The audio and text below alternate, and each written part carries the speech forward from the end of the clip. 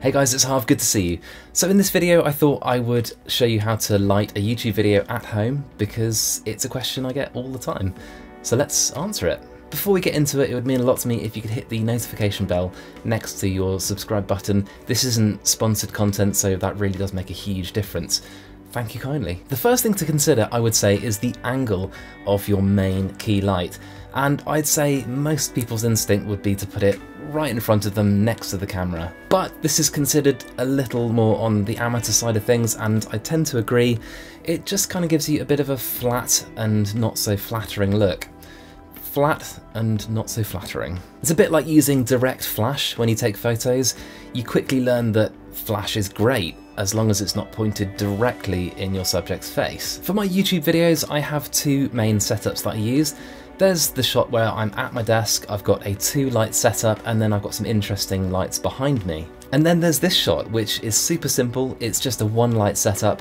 And generally I get more compliments about the way that this one looks than the other shot. I've got my main light set up diagonally way up by the ceiling, kind of, and to the left.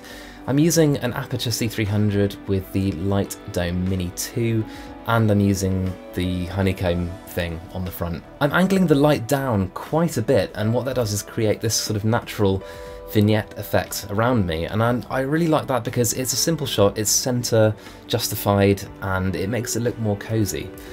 Right, let's try another setup. So here we go, this is a tried and tested setup. It's a 2-light key light fill light setup. So I've got my key light up here to my left and it's nice and bright. I've got my fill light here with the brightness way down. This is just a really good way to get an interesting look with plenty of light. Let's swap it around again. So here we are again, and this is more my preference for a 2-light setup. I've got my key light just sort of similar to where it was before, but a little bit further in towards the camera. And then I've got a hair light up here with a bit of diffusion. It's not on very brightly, but just enough to separate me from the background a little bit. And I just like it. It looks a bit more moody. It's cool. It's good to consider what's in your background and then balance the level of your lights accordingly. I see so many YouTube videos where the subject is really well lit, often too well lit, and then the background ends up being really dark. And the key to fixing this is just balance. Often all you need to do is dial down the intensity of your main light, adjust your camera settings, maybe bring the exposure up a little bit, and that should balance the exposure between the subject and the background. I'd also add that if you have different coloured lights in your scene, say you've got a practical lamp that's sort of tungsten temperature, or maybe an LED light or something behind you, that could easily mess with your white balance settings in your camera. It's going to see lots of different colour light and get confused as to which is the correct one.